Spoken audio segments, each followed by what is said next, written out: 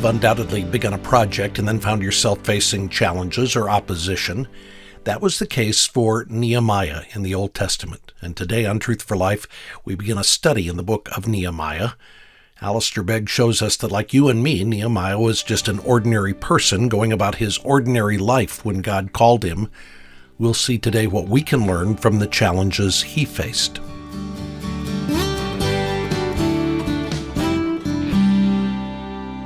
What is the immediate context that lies behind the opening phrase of the book of Nehemiah? Now, what I'd like to do for you is to take a kind of panoramic view of the history of the people of God. Let's start, we've got to start somewhere. Let's start with the shepherd boy David. Why? Because he was going to beef Goliath. Nobody was prepared to do it. He was sent up from the family home by his dad. Go up and see your brothers, take them some bread, take them some cheese. Shows up on the battlefront, and they say, "What are you doing here, you young whippersnapper?" He says, "That the kind of welcome that I get for bringing you bread and cheese?" They essentially say, "Buzz off." He says, "Somebody better deal with Goliath." They said, "We know that. Clear off." He said, "I'll deal with Goliath." Saul said, "If you're going to deal with Goliath, wear this." He said, "This is no good to me. I can't wear it." So he took it all off, and he did what he knew what to do. 5 stones, 1 sling, use 1, keep 4, bam, the guy's down, he chops his head off. And the Philistines of Gath run. Okay? Samuel anoints him king. And the history of the people of God flourishes. Despite all the aberrations of David's life, he was a man who followed after God. A reminder to us that even in following after God, we're not free from sin, we're not free from our own moral perversity, and God exalts his kingdom, and at the end of his 40-year reign, the nation of Israel is strong financially and militarily. It is immensely powerful, and it is into the care of his son Solomon that he entrusts this unbelievable empire. Solomon, you remember, was a bright guy. Bright to start with, because when he was asked what he would like, he was smart enough to ask for wisdom rather than stuff. Whether he figured that he would get stuff because he asked for wisdom, we don't know, but he sure did. Plus, he was really smart. And verse 24 tells us that the whole world sought audience with Solomon to hear the wisdom that God had put in his heart. Okay, so he's wise, he's powerful, he's inherited a 40-year established kingdom of the people of God, and basically he's all set. But look at verse 1 of chapter 11. King Solomon, however, the word however is important, loved many foreign women. I can't go into all the history, but God said, "You're not going to love foreign women." Now, the reason for this was that God's purpose, his covenant purpose for the people of God, was to be channeled and to be determined by the purity of the people of God in terms of their relationships. It was essential that they did not intermarry with foreign women and thereby dilute the line through which the very Messiah himself would come. So God took it very seriously when people disobeyed his parameters concerning that. Nevertheless, the end of verse 2, Solomon held fast to them in love. Verse 3, he had tons of them. Verse 4, they messed him up. They turned his heart after other gods, and his heart was not fully devoted to the Lord his God as the heart of David his father had been. And he started to worship the goddesses of the wives that he married. Let me tell you something in passing. You cannot play fast and loose in relationships. You cannot take the Word of God in its clear instruction, set it aside, embrace sin, and live without consequences. You cannot walk the wire successfully. Solomon tried it, and he failed miserably. And following his death, this tremendous nation that had been built up under God, under the tutelage of his father, was divided. When you read Old Testament theology, you discover it under the heading, the divided kingdom. What happened to it? Well, there were 12 tribes. 10 of them went north, settled in Samaria, and were called Israel.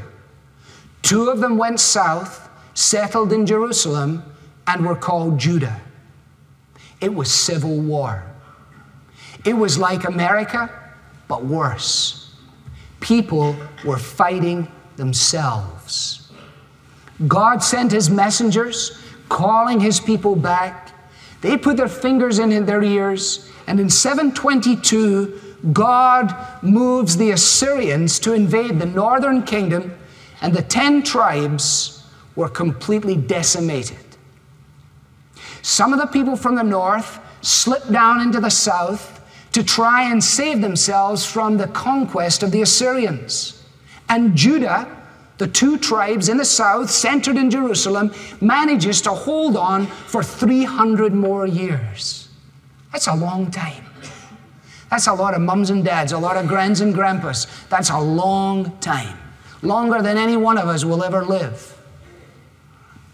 And living in Jerusalem, the people of God had the prophets of God sent to them. And these men would come and say, now listen, God said it, and he said it clearly. If you will walk in this way, I will bless you and I will prosper you. If you choose not to, I will send judgment upon you. And they said, get out of here. We don't want to hear bad news from you or from anyone. Go home. But the fellows who came around with a message of peace, peace, and tranquility, they loved them. In fact, they had big congregations. The guys with the truth had relatively small congregations. The guys with the lies were bursting at the seams.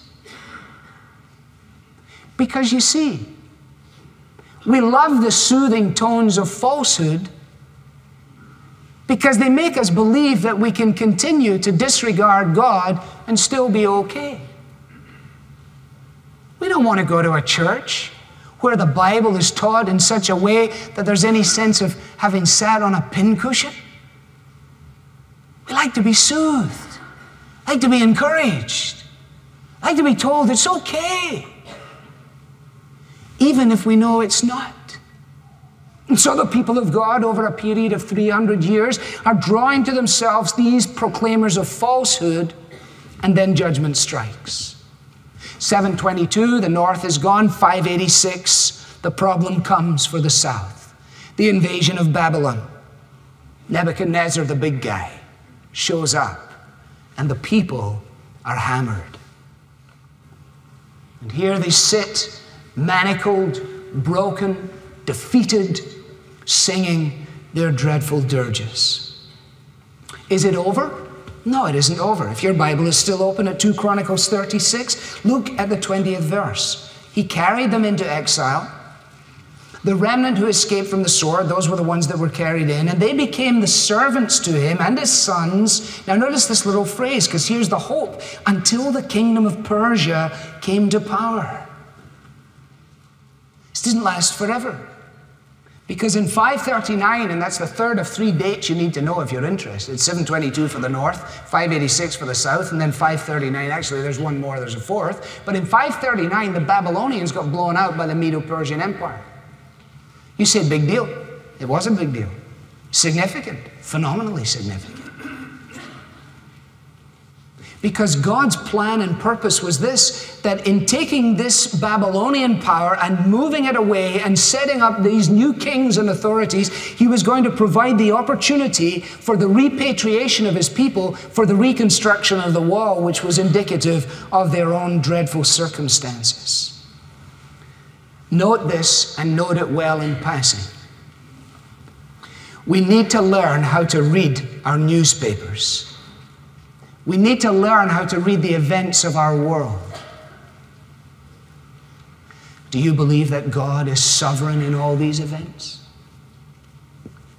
Absolutely. There is no significance ultimately that will be explained in terms of the linear progression of human history, save that which intersects with and is designed and divined by God himself as it relates to his people. Because if you come from 35,000 feet now, as it were, from the panorama, and you descend where you can see not simply that there is a river and a lake, but it is this river and it is this lake, you begin to understand that God was sovereign in all of the machinations of the events of human history. And He was purposing that at such a time in this, He would raise a man to the authoritative position in whose heart there would be the willingness to see the reestablishment of God's purposes and God's glory. You see, so much of the stuff that we are on the receiving end of makes me feel like this. It suckers me into feeling that I am the answer to everything, that my telephone call is the key to everything, that my letter is the answer to it all, that somehow or another God is that we're deists, that God took His hand off it all, and we're supposed to fix it all up ourselves now. No, God is working His purpose out as year succeeds to year. The rise of kingdoms, the fall of kingdoms, the exaltation of leaders, the decimation of countries is all under the control of God. And that's what was becoming apparent here. The Lord determines the history of His own people, but He also fulfills His will through the mighty kings of foreign powers. Now, that is exactly what is made clear in Proverbs chapter 21. The heart of the king is in the hand of the Lord, and He guides it the way He guides watercourses and rivers. Now, for those of you who are still with me, let me try and bring this up to the first verse of the first chapter, because after all, we're supposed to be studying Nehemiah, and we never even got there yet. So let's do a little review. We started with David, shepherd, cheese, bread, everything. Goliath, history. King, crown, 40 years, Solomon shows up. Solomon has 700 wives, too much for any man. And as a result of a few of these girls, he gets completely messed up. As a result of being messed up, the kingdom is divided, 10 in the north, blown out, 722, 2 in the south, go on for 300 years, 756, ka-chung, their history as well. Babylon crashes in, all the folks are in exile except for a few left back amongst the rubble. And basically the people back in the rubble are going, it's over, and the people who are 800 miles away going, it's over. But God is working His purposes out. God has a plan, and God has a man. God always has a plan, and He also has a man. Does He have a woman? Yeah, sometimes. Esther, for example. So God has His man, God has His woman, God has His person. Ezra chapter 1, you can read it, 6 chapters, describe the fact that as a result of the Medo-Persian authorities feeling concern for God and for His glory, they are allowed to go back and start building. A few of them go back and start building. They're into it a wee bit. Another king intervenes and says, stop building. The whole thing comes to a crashing halt all over again, and as a result of that, the word comes back to Nehemiah, and it is of this stopping of the first rebuilding project that we learn in the first 2 or 3 verses of chapter 1. So let me ask with you 4 simple questions with 4 very simple and brief answers. Look at how the story begins. Number 1, who is involved? The answer is Nehemiah. What do we know about Nehemiah? Well, he's the son of Hakaliah. Do you find that really illuminating? I mean, are you just going like exclamation point? That explains it? No, you're not, because you ain't got a clue who Hakaliah was. That's okay, because nobody does. This is the only time he's, well, God does, but this is the only time he's mentioned in the whole Bible. Okay? So Nehemiah, son of Hakaliah. What did he do? Don't know. What did you do? Don't know. Hey, you're never going to get a job like this, Nehemiah. I mean, we need some kind of credentials. Here's a guy whose name appears nowhere else in the whole of Scripture, reminding us of something just in passing. Pedigree is no big deal. Spiritual endowment matters far more than educational advancement. Spiritual endowment matters far more than background. Spiritual endowment matters far more than any kind of legacy that we might have that is related to status in the minds of people. And yet we are consumed with all of those things. Oh, I'll need to be this, and I'll need to do that, and I'll need to advance this. I mean, I can't just go out as an ordinary person and be used for God. Isn't that what some of you feel? Some of you actually feel that way. I know you must. You feel you'll never be useful to God because you haven't done this, you haven't been there, and you haven't got that. That is bogus. That's one of the biggest lies of the devil. You are immediately, instantaneously useful to God because He calls you, redeems you by His name, puts His Spirit within you, and gives you a desire to serve Him. Immediately useful. Oh, you may not be able to do everything, you may not be able to do a lot of things, but you can do something. And Nehemiah was living proof of that. Who is it? Nehemiah. When is it? Kislev. In the month of Kislev. It was December. It was the 20th year of the king. It was sometime around 445 BC. That's the fourth date. 445 BC. Who was it, Nehemiah? When was it? December. Where was it? It was 800 miles from the deepest concerns of his heart. It was Susa, a citadel. It was the Washington, D.C. of the then known world. It was where you would always find the CNN cameras on the South Lawn. He was in a strategic place. What was he doing? The last sentence of the chapter, I was cupbearer to the king. He went around with the king. Every time someone said, would you like a drink? The king said, hit it, Nehemiah. And he took it. If it had a Mickey Finn in it, goodbye, Nehemiah. Long live the king. Okay? Would you like a prime rib?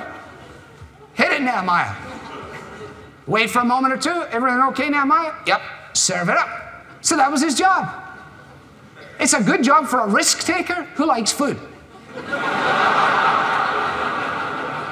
you want to live on the edge and eat a lot of good food, this is a wonderful job. And that was his job. But think about it. There was nobody else closer to the king, apart from his wife, than his cupbearer. Secular history records the fact that these guys who were the cupbearers were often pretty cool, if I might put it that way. I mean, we ought not to think of Nehemiah as some decrepit little guy that's going around waiting to take his drink. No, because the king wasn't going to hang around with any little Joe Blow, because the kings like to look good. You don't have this little guy coming along behind you. I mean, you don't appoint this guy as your Secretary of State. I mean, you're going to go and you come in the chariot and people are going, who in the world is that little creep, you know? No, you get a Nehemiah. He's able to stand up and drink up and eat up. And hopefully not drop dead. And that's exactly what he was. There was, and listen to this and listen carefully because we're going to stop. There was no one in the whole world more strategically placed to influence the godless king than the cupbearer. And someday, all those years ago, when the boots invaded Jerusalem, and when the mothers cried and the fathers beat their breasts, and when the sorry remnant gathered around the desecrated temple area and looked at the broken walls and gates and said, it's over, from heaven God said, no, it's not. For I have a man, and I have a plan. An ordinary guy with an obedient heart and a genuine desire to be available for God. And so verse 2 tells us that his brother showed up. Your brother comes from 800 miles away. What are you going to ask him? Hey, is Mrs. Robinson still got the shop on the corner? Is the building still standing over there? All those usual things. But you're also going to ask about the things that matter most, and so does Nehemiah. He says, I asked about the people of God, and I asked about the place of God. The things that you and I ask about in casual conversation with our brothers and sisters reveal what's on our hearts. The casual conversations post 3 minutes after the end of this worship service are as indicative of what's on our hearts as any other thing. Don't let that be a guilt trip to you, but it's true.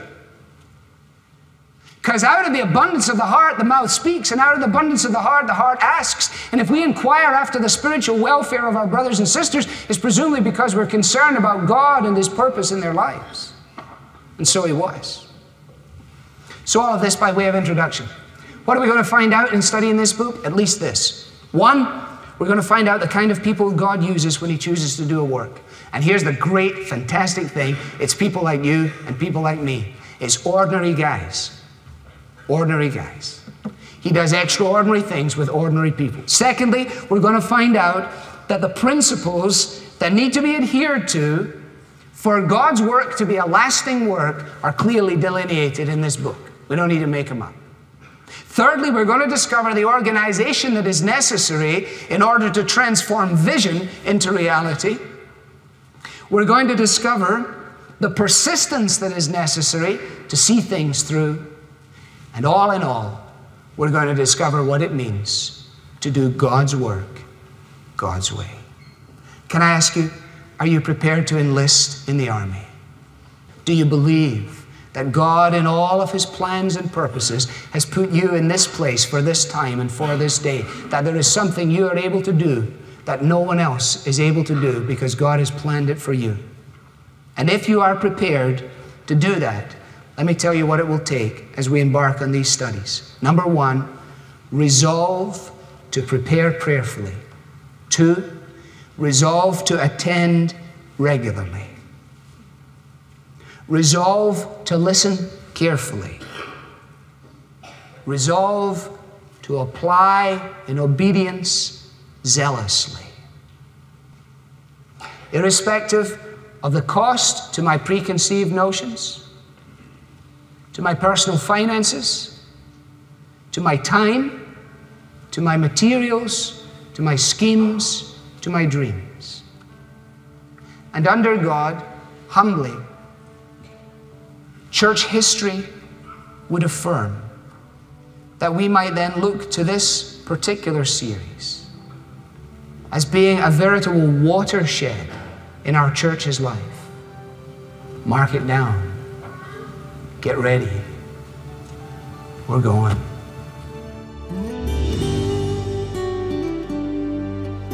There are some significant challenges ahead for Nehemiah, and it will be helpful for us to see how he dealt with those challenges. You're listening to Truth for Life with Alistair Begg.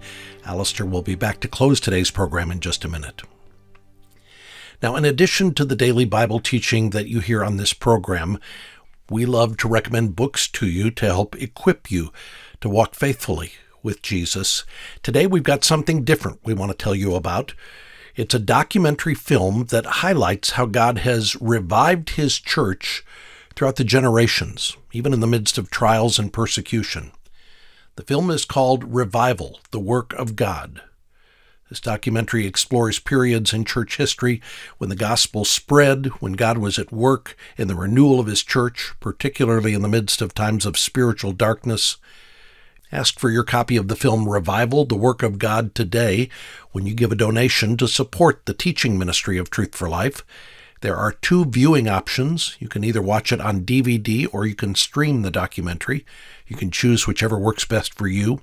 Give a donation through the Truth for Life mobile app or online at truthforlife.org/donate. Now here's Alistair with the closing prayer.